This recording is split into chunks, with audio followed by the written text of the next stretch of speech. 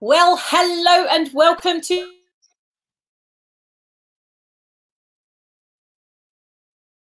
Leslie, who is part of the Awakening Giants documentary series that I've been harping on about for the last couple of weeks because we are due to go live.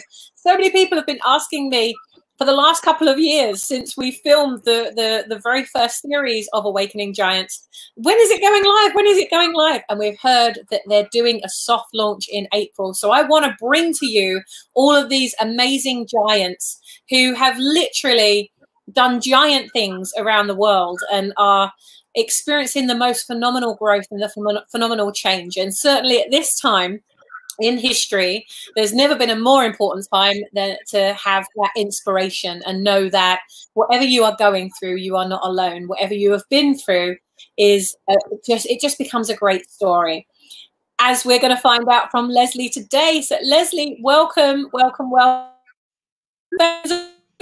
Changemaker. Thank you for having me. We've got a bit of a delay again today. Yes, we'll work right through it. Well, thank you, Sammy. So Leslie,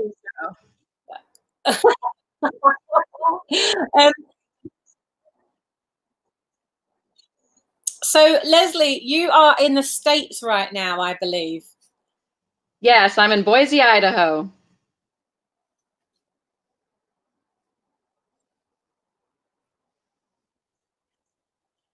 Fabulous. Well, tell us a little bit about your day that led you to the point of saying yes to this crazy suggestion of, hey, why don't you come on to the documentary series? Going to take you to a place that you've maybe never been before. We're going to put you under an insane amount of pressure, and then we're going to film you as you like freak out, have your meltdowns, have your breakthroughs, have your burnouts, you know, nose bubbles, snot bubbles, everything that comes with all of the right. What on earth made you say yes to going through that process? What led you to that point? What life have you lived for you to say, do you know what? I've got a message the world needs to hear. And Awakening Giant is one of the ways I can do that. What led you to that moment? It's hard to say that just one thing leads you to that moment. I can honestly tell you that I never thought I was going to be in a TV show, much less a reality TV show. If anything, I was probably someone who would mock them and laugh and feel like they were fake. But the reason I said yes, and when I said yes, I did not know it was a reality TV show. So it's one of those leaning in and saying yes, and then finding out the details and going, oh, okay, here we go. So the day I said yes, I was with a friend. We were out at Arrow Rock Lake. We were playing in our stand-up jet skis, and you lay on them on your belly and you give it gas, and then you stand up and you balance yourself and you ride. And it can be so much fun. You know, you're just out there in nature and you're also playing with the power machine at the same time. And my friend had asked to come out because she wanted to learn how to do it as well. And her name is Sammy Tucker. And Sammy is absolutely amazing. If you don't know her, you should check her out. Anyway, Sammy's like, I'm going to do this. And I know Sammy. No. And Sammy's just, if she's got a will to do something, she'll do it. So we're out there and we're doing it and we're falling and we're laughing and we're literally just holding on the jet skis, floating in the water. Hey, I'm going to New Zealand and you should go with me too. And I'm like, really? I've been wanting to go on a retreat and I'd never done anything like that. So she was telling me about some of the amazing women that were going and I was like, I'm in. So I tell my husband about it and I just can really feel it's an all-in yes. But the interesting thing is I get the details every time he wanted to back out and like say no, right? But I went through with it. I went to New Zealand. I spoke on an international stage. I was challenged both in my personal development and my development with my sisterhood. And so many things unfolded, including a real connection to not only sisterhood, but to my spiritual mission in life. When I went, I hoped to find the answer to my purpose. When I got back, I realized my purpose is ever evolving and it's not just going to be one thing all the time. So that's the journey I'm on now, is living that truth. And that's a really good life. Mm. Yeah, but you can. I had a really good conversation with a friend of mine. She's one of our Brand Builders Club members, and I was at an event in London a few days ago with her, and she said to me, you know, like, because she'd just literally spoken on stage, and she said, you know, this message I'm sharing on stage, I'm absolutely in love with this message, but I don't know if that's the message that I'm meant to give to the world. And I said, well, does it matter? Because you've just got to keep moving. And, you know, whilst ever you start getting out there, whilst ever you're serving, your purpose will find you anyway. And if you're not on the right track, then the universe will nudge you off and you'll fall over and you'll be sad for a little bit because you'll think that that was what you were meant to be doing and you were trying really hard to still go in that direction. But your purpose is just going to keep pulling you. A purpose pulls you. You don't push your way to a purpose. Your purpose and your vision pulls you. So, Leslie, with you having done that without expecting that that's what you were going to do, I mean, that's brave in itself. That was massive courage. Tell us a little bit about that purpose that you feel that you're being pulled towards in the world. Well, the purpose is to step into the highest version of myself, the part that I have always had, you know, operating in here, and all the ideas that come through that I kind of keep a secret just to myself. You know, we get scared to share them with other people. They sound big and too audacious. And sometimes we worry that, you know, our ego or ideas are going to bump into someone else, or we're not good enough to compete, or we just have all these stories that go. And what started happening is realizing that, wow, I have mastered a lot of different topics. I have a lot of different skills. And part of what life has given me is this integration of all these skills that can be used in so many beautiful ways. I get to help large firms with their nuclear quality assurance program. I help small machine shops meet supply requirements so they can even make parts for an ankle so someone can walk. I get to be on an international stage in India and New Zealand. And at first I thought they were all separate lives. And as I go on this journey, I'm really seeing how one is connected to the other. Truthfully, some of my best leads in my consulting business have come from my dirt biking friends or LinkedIn. So what we sometimes do is we castrate or cut off parts of our life from each other, and then we don't live our full life. So I'm learning to weave in one piece at a time till I understand how that it is all of me and it's okay to share all of me. And I can actually change the topic or the skill set for the audience that needs me and how I can serve and show up for them. So it's been quite an interesting thing to realize that and start sharing spiritual side as well.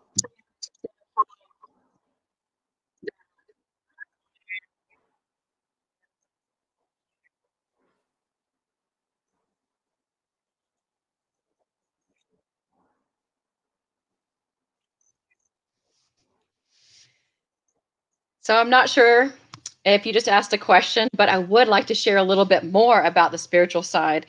I was on a journey with my consulting business, and I noticed that I kept having feast or famine. And what would happen is I would work really hard and I would get... Yeah. And so let's dig into small business, because that's the conversation that we really wanted to have tonight. You know, we were thinking, well, what would be the most valuable for those people that are watching? Most likely going to be small businesses. There's stuff happening in the world right now that could be, you know, isolating you, isolating your business. There are businesses that are going... Okay, go ahead. Yes, there's so much going on in the world right now, and it's so easy to be a hermit and retract and go in our shell. But it's actually an invitation for us to look at everything differently. Anywhere and everywhere that we may have been avoiding technology in all its forms, we're beginning we're playing to find ways to connect in and share with it, just like we're doing today with this podcast. You know, just a few... Hi, Simon. I had never done podcast.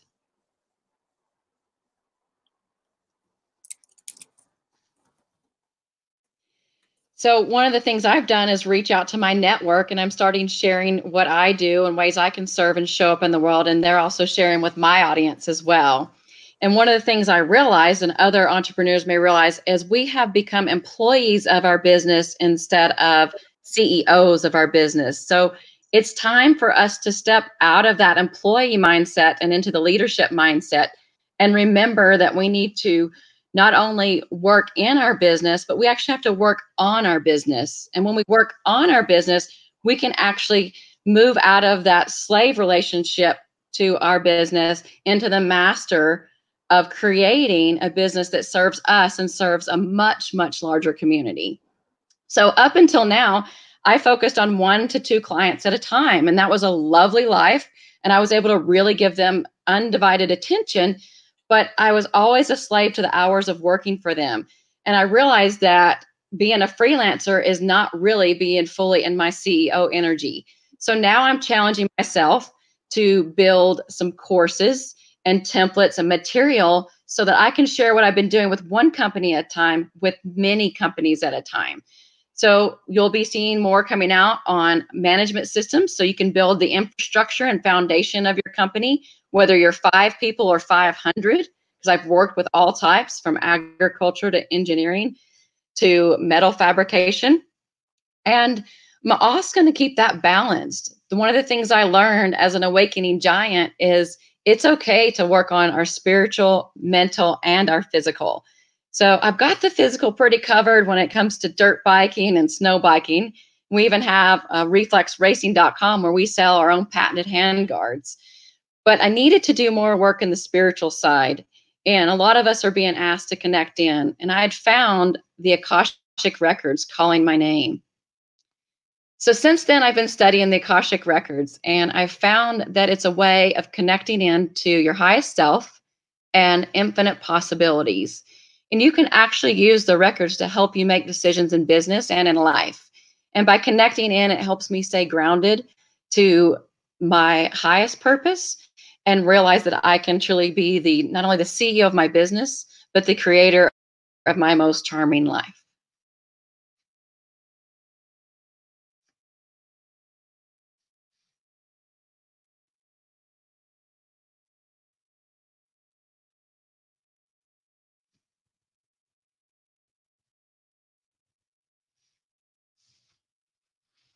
So I think we lost Sammy for a moment.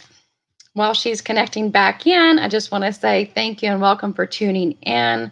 If you're at home today, hopefully we can put a smile on your face and encourage you to step back into your business even from home.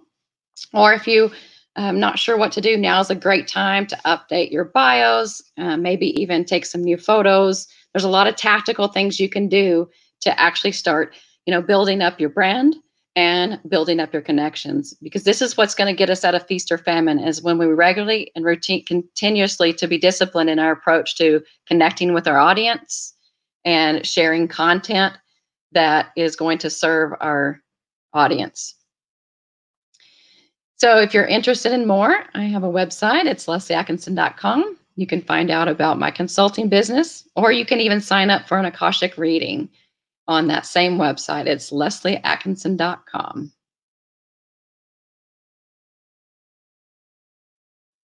Thank you for being with us here today.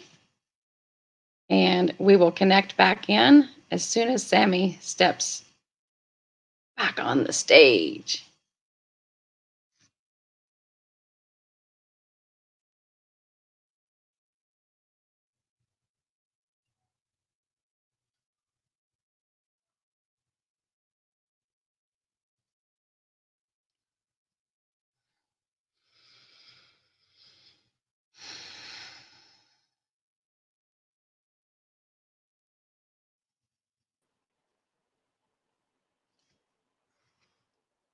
She's back from our little commercial break. Oh, thank goodness for that. Well, I knew, I was like, right, I was listening to all your story and then it just totally cut out. Leslie, I don't know how much you covered then, because obviously I just missed that last piece. And hello, Simon.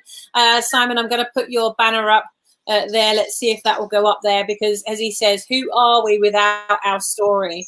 And how powerful it is to be able to share that story with the world. Leslie, this is Confessions of a Global Changemaker. So what would be your confession of a time that you've been through in your life or your business where you would never, ever, ever, ever do it that way ever again? Like, what would be your confession if you had one? There's probably several, but the one that comes to mind is confessing that really working full time as a consultant for one client at a time has not really served me. What I find is that we tend to get too involved in building someone else's business to the point that we become like an employee instead of consultant. And so that is a mistake I've repeated several times. And it's something that I want to give a heads up to anyone out there who's doing any kind of freelance or consulting trap. And it's a pitfall we often fall into without even trying. We're giving our best, but it's actually not in the highest service for that client or for ourselves. So just having one client or working more than 30 hours a week on a regular basis with one client is definitely something I confess that is not in the highest good of all. So to change that, you actually have to change your model. You have to actually build something else other than things that you can do per hour. And that's the challenge for a lot of us. We don't know. We think our work is so custom. How can I do that? And it's about getting creative and finding out what the needs are. And sometimes it's actually creating something and putting it out there and getting a response to it and finding out from that. What I see more times than not is once we create something, it leads to the next thing. So often the first creation may not be 100% on point, but it allows us to iterate and pivot and move into that higher purpose or that more profitable product that our ideal clients are begging for. Because when we show up, then they can start asking us questions, and that questions brings awareness to us of not only what skill we have that we can share, but what next content we can create for them.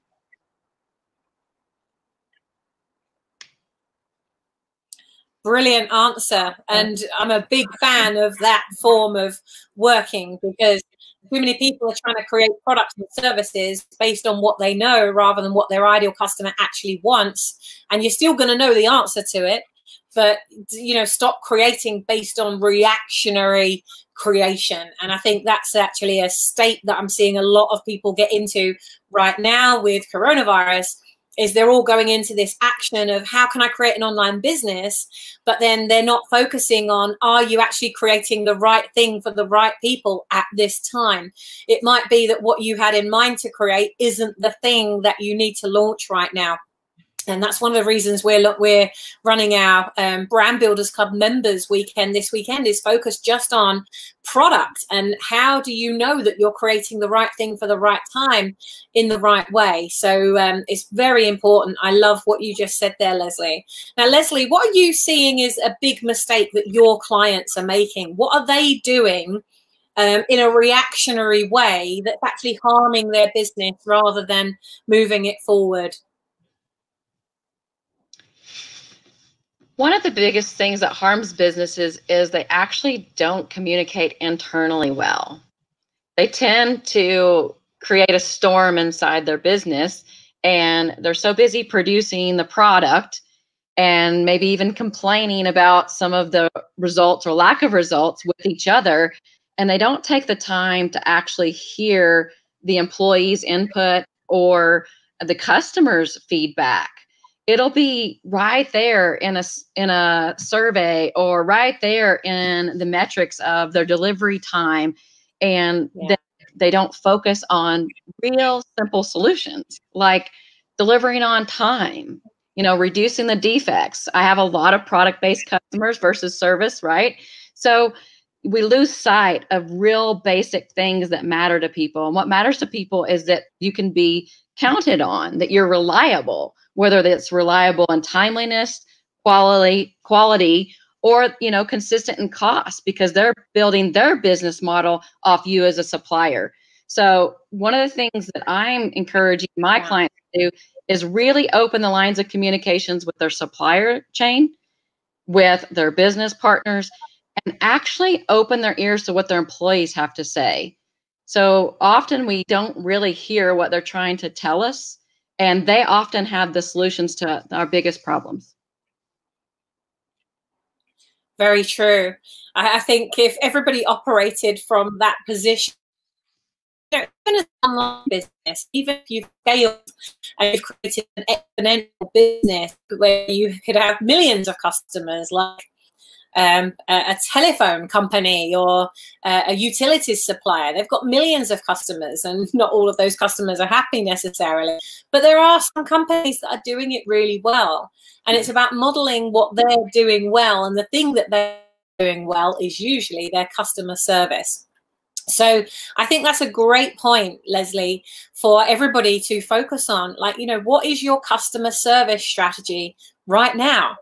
Because now is a time that, you know, you're going to be out for your customers, or you're just going to be in the sea of sameness with everyone else. So how are you reacting and responding to the feedback that you're getting? Are you even listening to the feedback? Are you even asking for feedback? And if so, how? How are you doing that?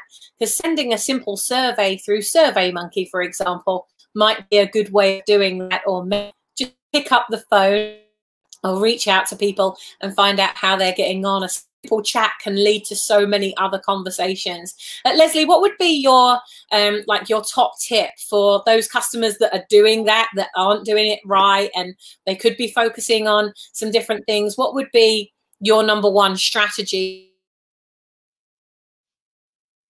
doing that? A lot of what you just said, I find it's as simple often as picking up the phone, right? And that's something we have, a lot of us have time and opportunity to do now, is pick up a couple, you know, pick a few customers on the list, pick a few suppliers on the list, call them and ask them, what are your needs and how can I serve you? Because you may be pleasantly surprised, they're still in business as well. Hello, they still want to do business. And maybe you can actually adjust how you're working together to suit both needs. So I think that we're getting an opportunity to communicate and to reconnect so we can collaborate more strategically and more efficiently than we did before. So it's time to take a pause and actually talk. Yeah. Yeah. Yeah, yeah, yeah, yeah, yeah, yeah, yeah, yeah, yeah, to all of that. So, yeah. Leslie, tell us about, let's go back to the Awakening Giants documentary for a little bit. I want to know, what was the most challenging thing that they had you do? Where it could be New Zealand, it could be India, because you were filming in both locations. In fact, tell us about your most challenging time from each of those, because I know they do different things on each location. Absolutely. Well, what were you faced with? We were all faced with opportunities for adventure, but I soaked those up. That's easy for me. And we were many opportunities to do service work and, you know, get our hands dirty. Love that. But the opportunity to hang out with 15 women while being filmed was my challenge. 15 women with emotions and ideas and beliefs of what should be on TV, what shouldn't, what we should talk about, how we should say it, what we should look like. That was quite an adventure for me. That was pushing me to my edge. I'm not a gal who wakes up and wants my makeup on or wants to be filmed when I'm brushing. Wow. Not me. So there were several times I walked off camera. It just, that part wasn't for me. And it wasn't because it wasn't real. It was because sometimes it would feel fake. And I didn't like that feeling. Sometimes in life, we overscript what we want to say. And that's when it didn't feel authentic and real. And so I was really excited that most of the people were being real. Truthfully, as even when you're scripting it, you're being real. I had to learn that. I had to learn that some people had polished their message better than I had. And that maybe there was things going on inside of me and that I was the one that was wrong because maybe I was judging them for the preparation they had done when really I should be just moving myself forward and how could I stand up more. So it was a real edge. It challenged me at several times. Several women were so gracious and actually sat with me and talked with me about it and helped me see my own strengths and weaknesses in the process and helped me see why I was on the TV show. And that was a big part of it. And I hope that the world can see that, that in a positive way, that it would be hard for them to be on camera sometimes as well. And to, you know, not feel a little bit invaded, but also realize that's part of our edge sometimes, is to learn where our boundaries are and what we're comfortable with.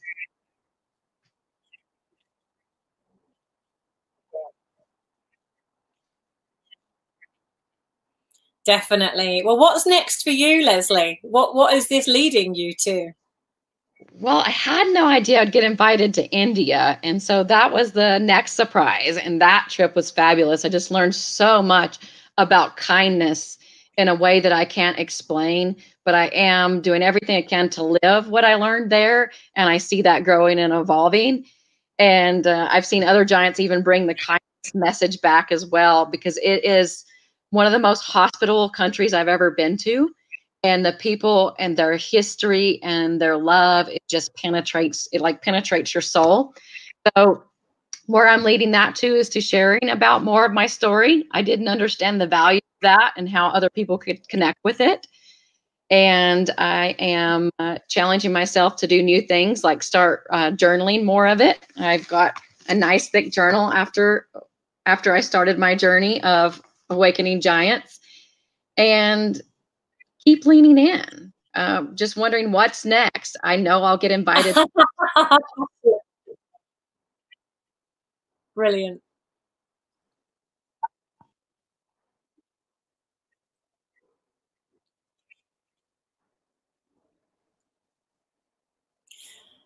It's a fabulous journey that we're all on, and we're all on this together.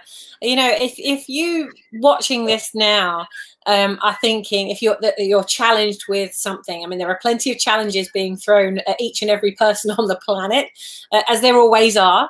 And right now, there is some stuff going on that could be sending you into a spin, doing exactly what Leslie just said. You know, how are you leaning into it, or are you trying to ignore it?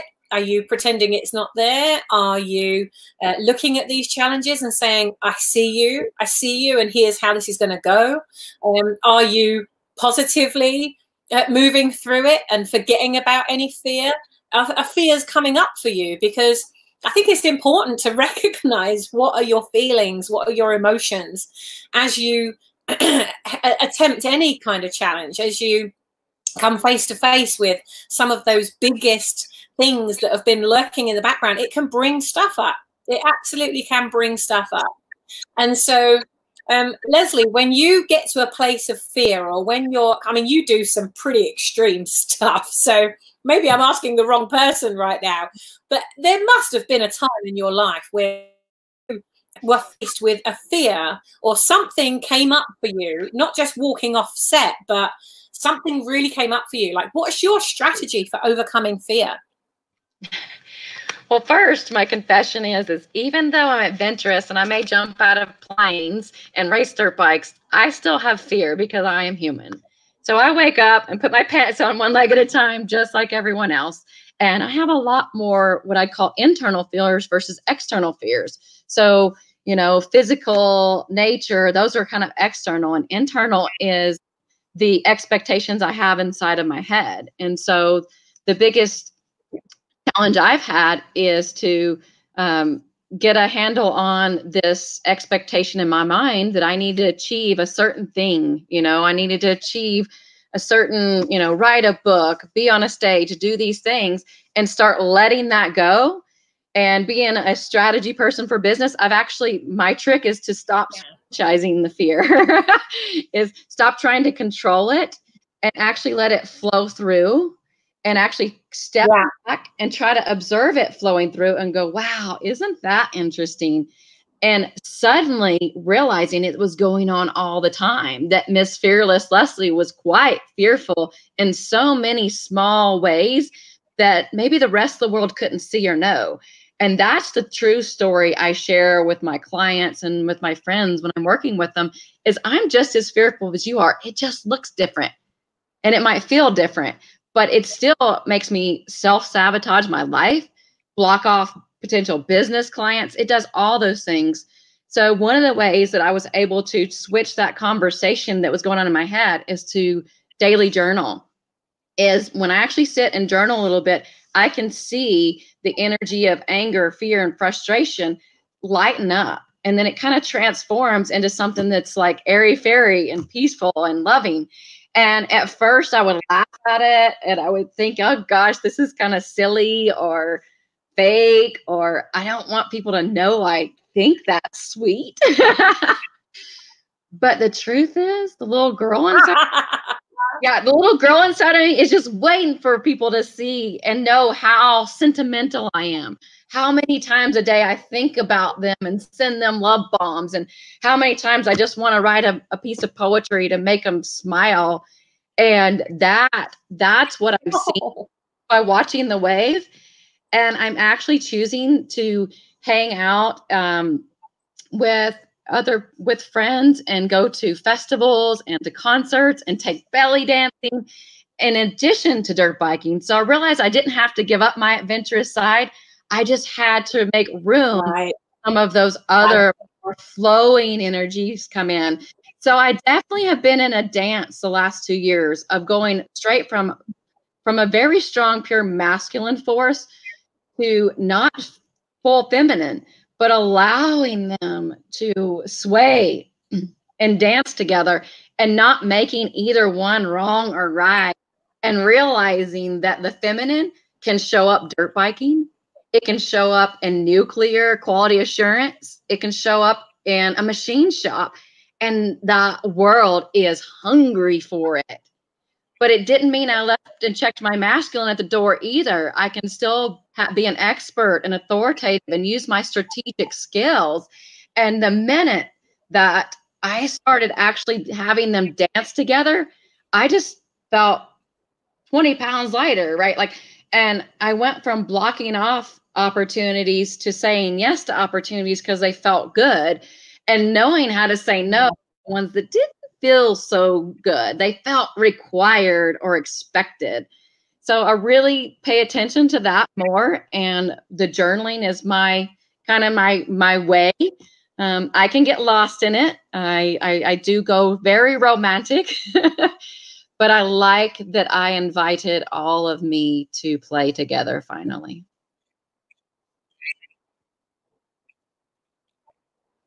I love that. That is beautiful.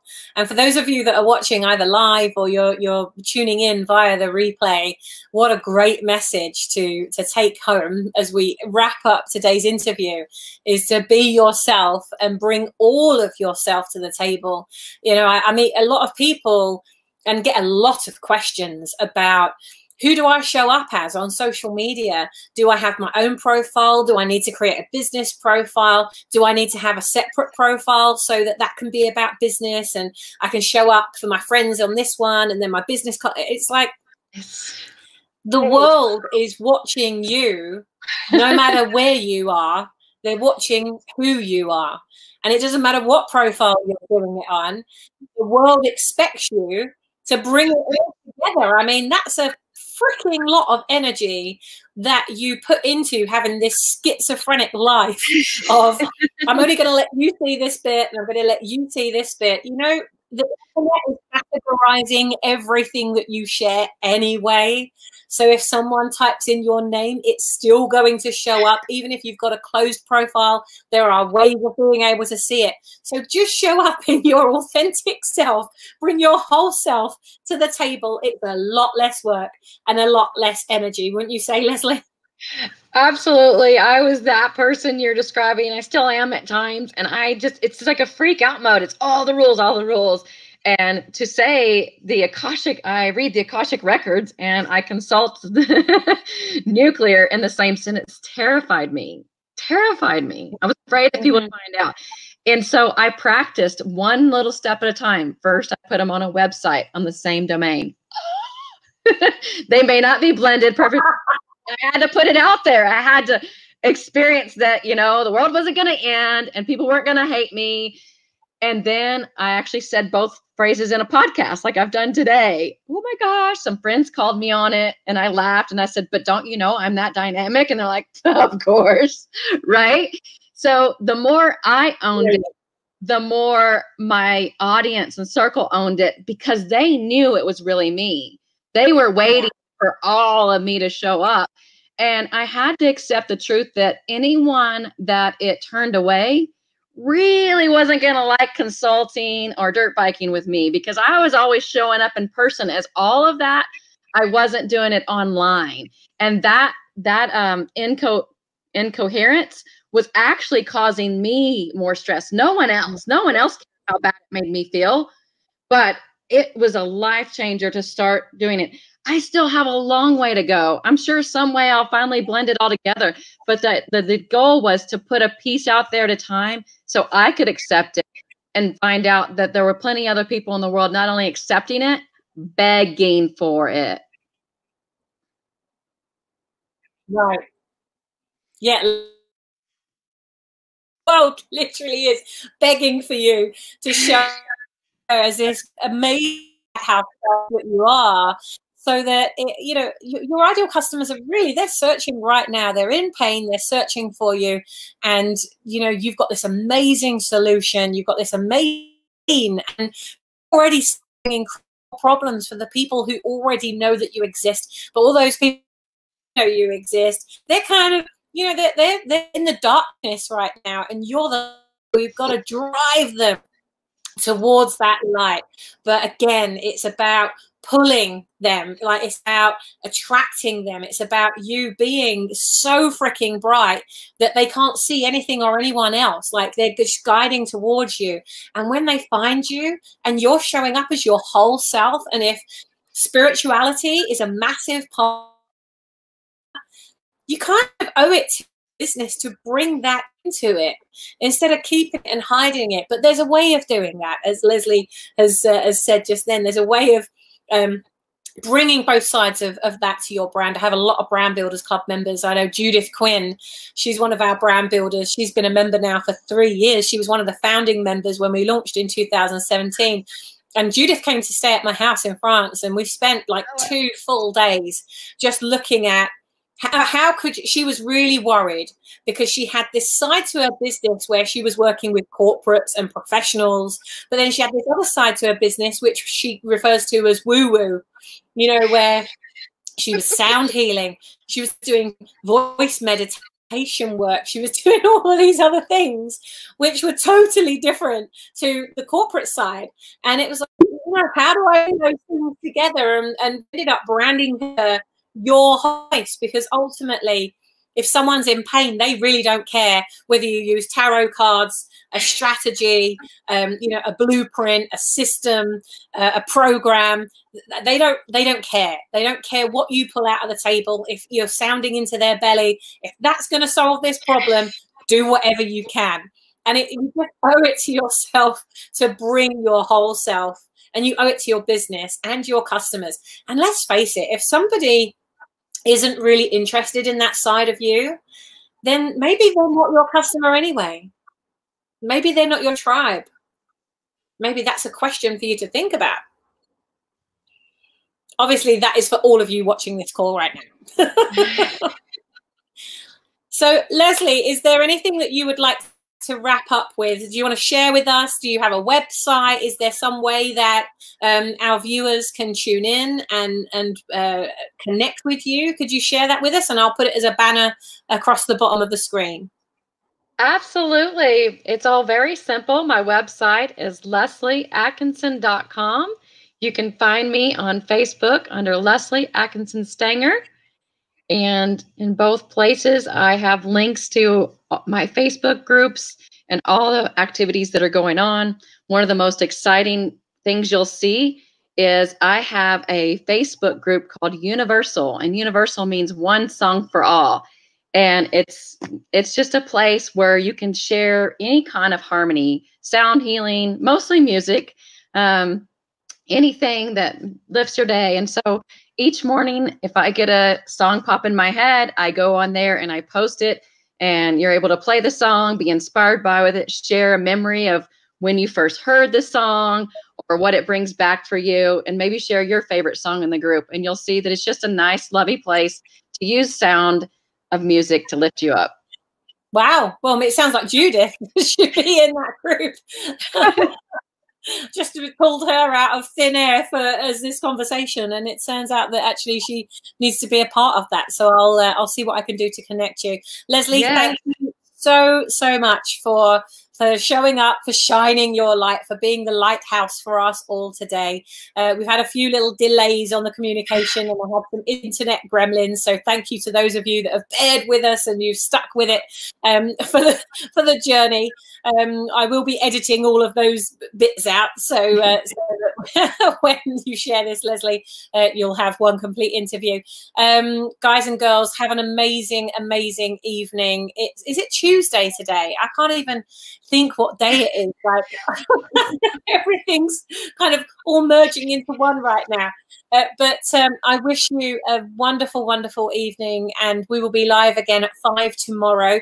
Who have we got in the hot seat tomorrow? We've got the one and only David Shepherd, who is an incredible mindset specialist. Like, he is a guru where it comes to mind and performance and how we think and how we feel and how we show up in the world. So what question would you ask an expert on mindset and behaviors and values and beliefs? If you had a question, what would it be? Please send it in to me. Drop me a message so that I can ask David for you tomorrow, and obviously be here live if you can, so that you can ask him yourself.